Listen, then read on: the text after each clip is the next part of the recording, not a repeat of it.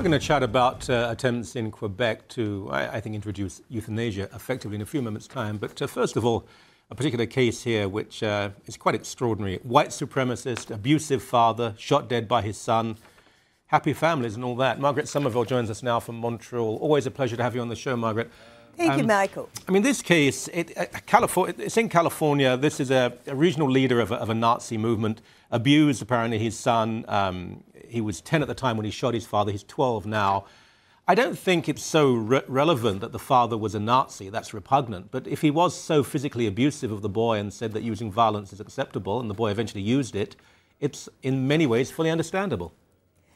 Yeah, although killing is never usually understandable, Michael. I mean, that's an extreme reaction. But what it brings to mind are the cases where you look at abuse within a couple. And, for instance, some women have claimed that they've been abused and used that as a defense in certain murder cases. So it's similar to that. But this is a child. This boy was 10 years old. Yeah. If that was in Canada, the Criminal Code has got a provision, our Canadian Criminal Code, Section 13, and it says that a young person under the age of 12 years can't be charged with a crime under the Criminal Code.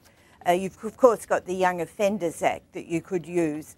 But the reason for that is that 12 is generally regarded as what the law calls the age of discernment. Yeah. That is the age at which you ought to be able to tell right from wrong. And my understanding is that they did have a sort of a hearing about whether this young boy could tell right from wrong, and the judge decided that he could, even though he was only 10. It is tragic all around because if, and it does seem to be quite convincing, he was physically abused most of his life, and on top of that, that the father has such strange, grotesque ideas of white supremacy, and is so ready to use guns and play with guns. And I can understand how this would happen. I'm obviously not saying that it's a situation... Well, it actually was the father's gun that the boy used. Yeah. Now, this will affect a lot more people. I mean, that's a particular case. But in Quebec, and it seems that some people are arguing that this is about federal or provincial power, which seems to me rather banal. It's much more profound than that. The fact of euthanasia in Quebec? Yeah. Yeah, well, that's right. That's what they are arguing.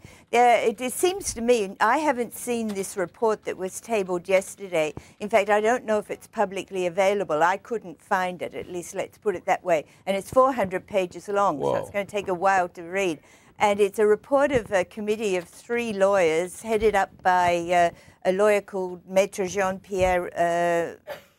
I've forgotten his name now. Sorry. That's all right. Sorry about that. Don't worry. Anyway... Ménard, Jean-Pierre Ménard, and they've recommended to the Quebec government how the Quebec government could pass legislation that would authorize what they euphemistically call medically assisted death. But if you read the Quebec Legislative Assembly report that became public last April, in that they say medically assisted death is euthanasia. Yeah. So doctors giving lethal injections. And what the position that seems to be being taken is that a doctor carrying out euthanasia is carrying out an act of medical treatment, that this is simply the last act of good palliative care, and therefore it's provincial jurisdiction and not federal jurisdiction. I very much doubt that the federal government will go along with that. I would think so. On the ideology of this, putting aside the various and numerous arguments, even if it ever became law, I don't know that many doctors, but I don't know a single doctor who'd be willing to go along with this. That we can only assume that certain doctors may, and those few doctors will then be known by others, and they'll be chosen and selected. People will doctor shop. Yes, I think that's largely true. We do know, I mean, I can give you some statistics on that. We do know that on the whole, doctors are the single group that are most opposed to euthanasia. In most of the surveys in countries similar to Canada, for example, England, it comes out somewhere just under 80% of doctors say that they think euthanasia is wrong and they don't want doctors authorized to do it. However, some doctors will go along with it. I've had personal experience of speaking with those doctors.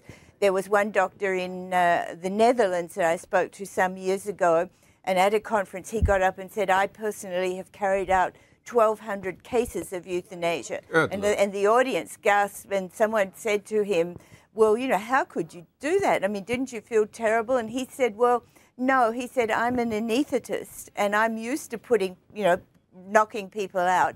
So all I did was give the first half of an anesthetic and not do the second half, which was resuscitation. So what we know is that doctors can get used to doing that. We also know that in the Netherlands, that what you guessed is correct, that usually there's a couple of doctors, or one or maybe two, in a hospital who do the euthanasia cases. So this idea that you've got your friendly family physician who's known you all your life and he'll do it doesn't prove to be true. Exactly. I mean, the big issue with this, though, I mean, there's the big federal jurisdiction issue, but the other issue is, where does it lead? Yes.